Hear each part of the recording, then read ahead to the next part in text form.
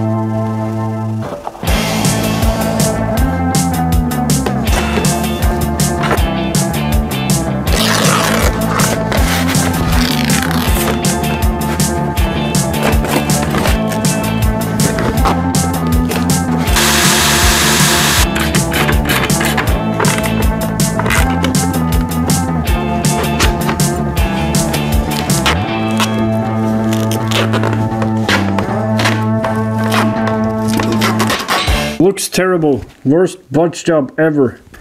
We're not here to make ducts. We're here to make power.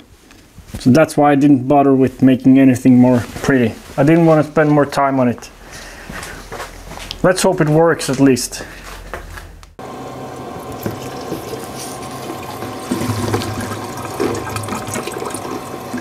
The water is heating up. Exhaust extraction is maybe fixed. Let's see if we can make this run properly and get some numbers. I have a feeling we'll just end up troubleshooting why it cuts out though. And I also have a suspicion it's because fuel is puddling down here in my new plenum. Either it makes the engine run lean because all the fuel is here and not mixed with the air coming into the cylinder, or the engine runs really rich because all of the fuel puddling up here suddenly mixes with the air and bursts into the cylinder. Maybe when it reaches a certain level in there and it gets pushed along. We'll see.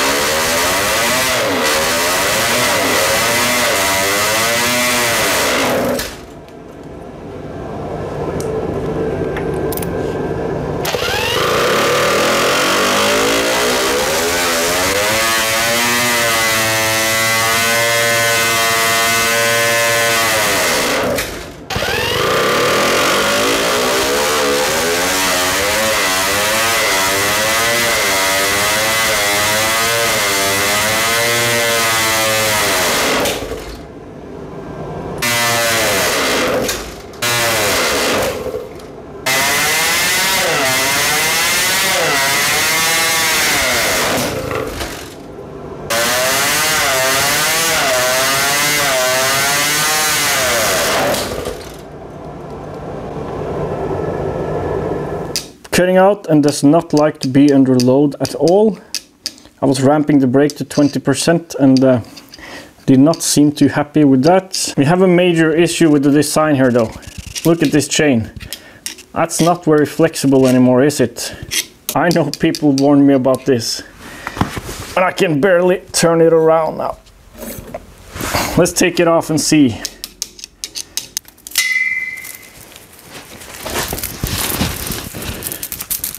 Well, that chain sounds really dry and some of the links are almost seized up. I actually thought just oiling it frequently with thick oil would help, but as people have said, no, it won't. And this is a recipe for disaster. Would not last very long at all. I was thinking about some stuff last night. This is what we started with. A single exhaust, twin exhaust ports and twin transfer ports opposite of each other. And then a single rotary valve. We actually made around 25 horsepower with this setup. It seems like every modification we've done after this in pursuit of performance has made it worse, actually. I think that move to symmetrical transfers and exhaust ports and no reed valves, I don't think I got that right. I don't think it's symmetrical enough in there. I do think we need the increased blowdown area of the exhaust ports. I just don't think I got it right. We also did a short little test with these pipes. In theory, they should provide even more back pressure than a closing rotary valve should, though with a much narrower power band. I kind of left that idea behind before we got to experiment with a fatter, heavier hitting pipes, which would be needed. The answer might have been sitting right in front of us the whole time though. Maybe we've come full circle. Maybe it's time to put the blower on the PiP engine. It's pretty much made for it. I can just cap off the primary intake and mount the blower to the secondary, now primary intake. All the pulleys and stuff would just fit over. Should have enough blowdown. Tried and true transfer layout. It is tempting. I need to give it a generous port chamfer first and then send it off to Emot Racing for plating, which I said I was gonna do a long time ago.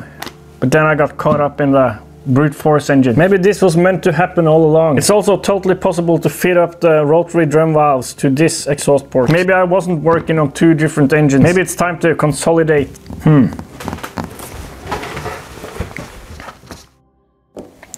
It's in the evening. I've been giving it some thought. I'm gonna try supercharging the PiP engine. Does not mean we're abandoning the rotary exhaust valve idea. I just want to try a more conventional two-stroke with a blower and see how it behaves. I think it can be especially beneficial in this engine with the huge crankcase volume. The blower will probably help a lot in getting over that hump before the power band kicks in. Kind of sacrilegious though, but I don't care. I'm gonna spend tonight cleaning up the place though. I've made a mess like I always do. And I've got a little side project going on. I'll show you. I'll spare you from watching me cleaning up the place.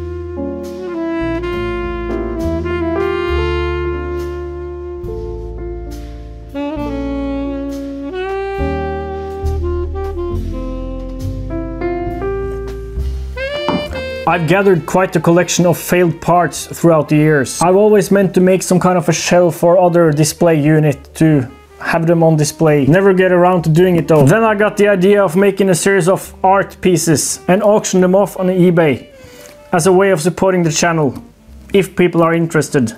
So that's what I'm gonna do. And this is the first one in the series. Offerings to the God of Speed. This is casting failure number 1. If you've been following for a while, you've seen this before. This is my first casting attempt. And it actually didn't go that bad.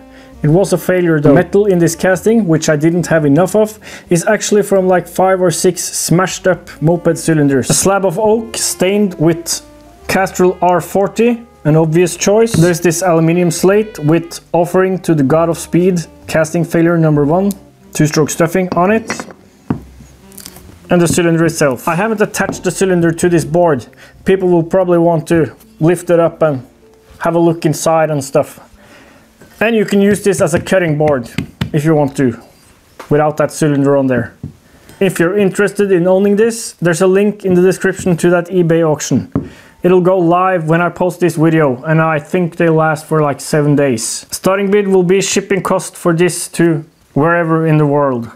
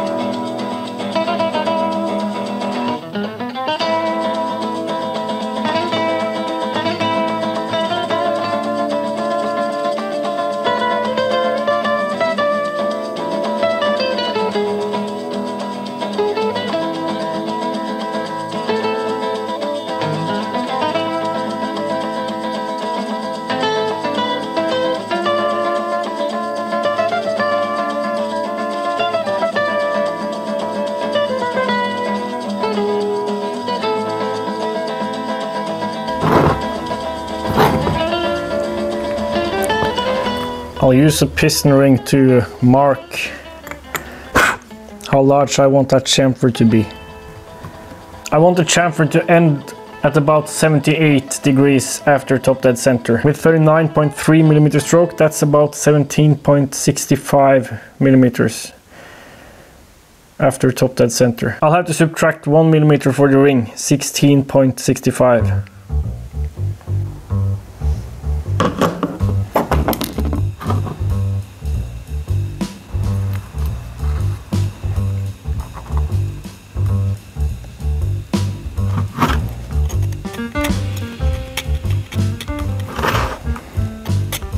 Faint line to follow.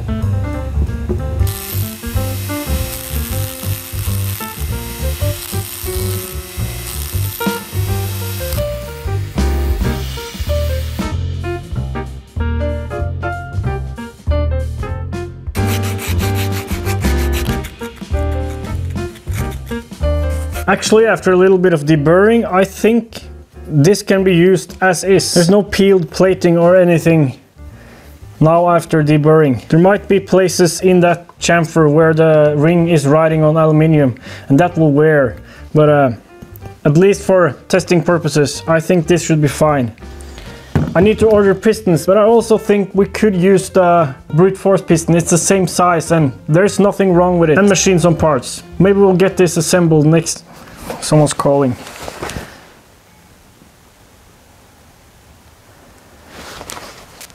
Make some parts. Might be we'll get this assembled and tested in the next episode. Might be. See you next time.